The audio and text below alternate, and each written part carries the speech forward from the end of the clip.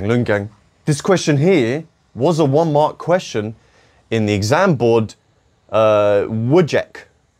Does that confirm that WCEC is the hardest exam board? Because all you substitution users would be crying right now. But it's actually very simple. What we notice is that this bracket is the differential of this bracket. So you just got to think about, what did somebody differentiate to give you something like this? Or we're doing the reverse chain rule, all right? So if this is the differential of the bracket, when we reverse that process, this will disappear. And because this is a power function, aka a Pavan function, we expect this to go up by 1 power. So we always check our answer.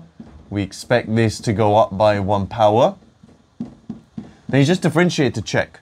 So you differentiate what's inside. We get 2x plus cos x. Then we bring down the power and knock 1 off the power. And what do you notice?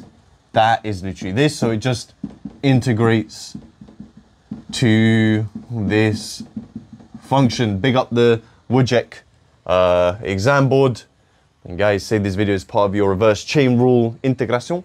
And head to Neil Does Maths on YouTube for more comprehensive tutorials. Join the Lung Gang Reddit page to submit your own questions. And don't forget about my cram courses the day before exam, going through some key questions and that. Sign up, link in my bio. Nice.